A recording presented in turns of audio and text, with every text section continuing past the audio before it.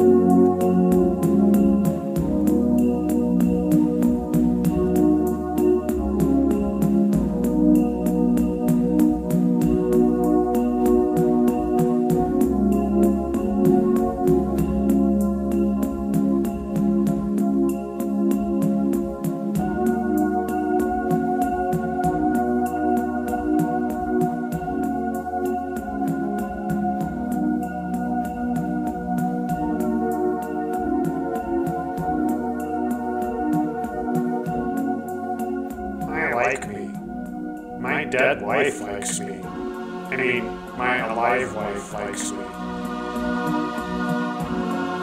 I haven't been home in years because my wife died. I mean, I haven't been home in years. I mean, it's a figure of speech.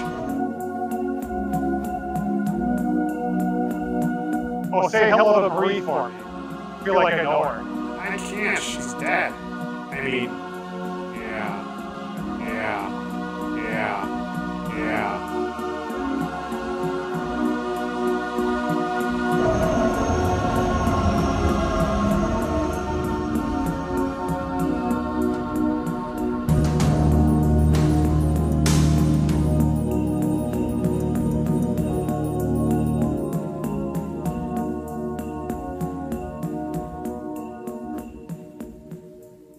Shrog, what are you doing here?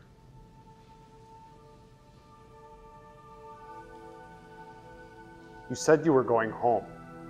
What are you doing here?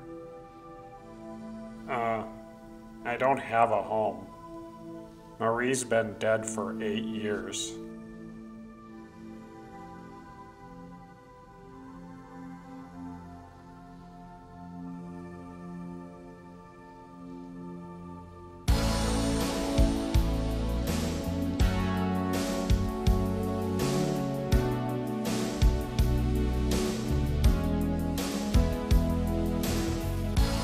Boy, you're one lucky guy, Chicago Bob. You have a nice house, and your wife's alive.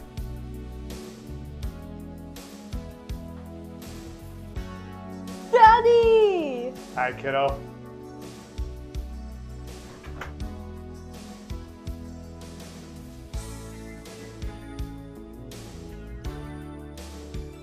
Shrog, I'd like you to meet Chicago Elizabeth, Hi.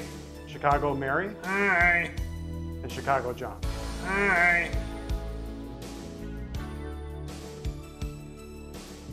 I'd like you to meet a friend of mine.